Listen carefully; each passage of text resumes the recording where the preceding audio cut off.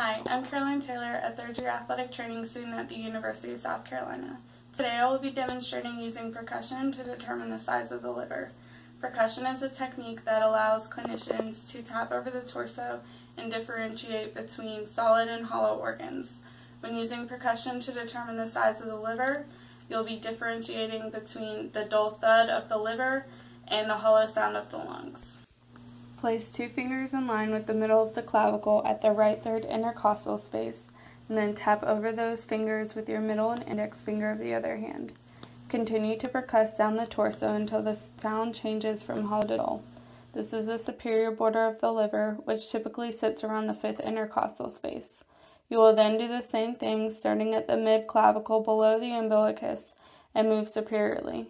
When you hear a change in sound, you have found the inferior border of the liver. You can then measure between these 2 points in centimeters to determine the size of the liver, which is typically between 6 and 12 centimeters.